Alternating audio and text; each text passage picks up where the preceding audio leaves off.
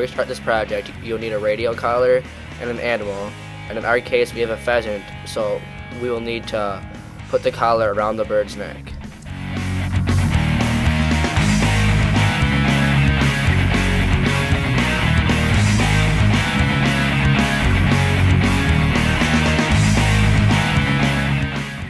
When you put the radio collar on the bird, you must tighten it, but not too tight so you don't choke it, but tight enough so it won't come off in the field.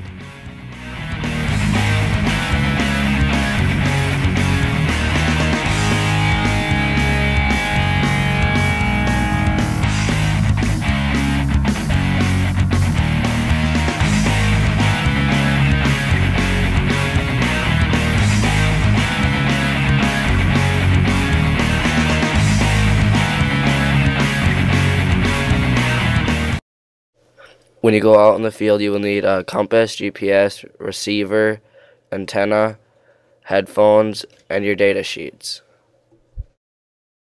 When you're out in the field looking for your animal and you have too large of a search cone that's bigger than 90 degrees, try reducing your cone down to 30 to 45 degrees.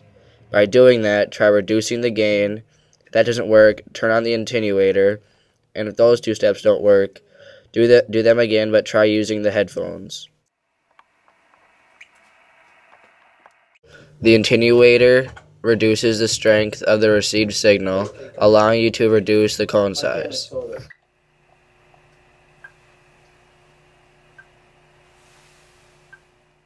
If it is hard to hear the beeps due to too much static coming from the speaker on the receiver box, try to adjust the gain knob.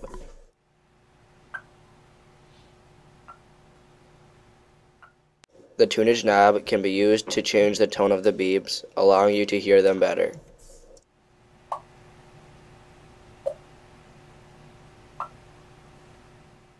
When doing your 360-degree sweep with the antenna, you need to find a vector. To find the vector, move the antenna until the beeping stops completely. Mark that place on the ground and go in the opposite direction with the antenna. Where the beeping stops, make another mark on the ground. These marks will be side of your ankle.